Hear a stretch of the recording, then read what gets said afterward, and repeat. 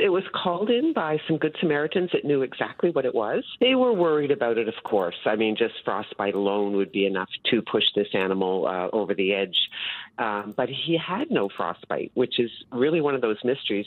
But they were concerned just because of the way he looked. They weren't sure whether he could have Dermadex or mange or, maybe carrying something that could be contagious.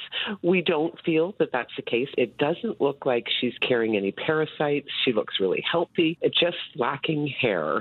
He could be described as a bit feisty, but that's only to be expected, as most of our wild patients are.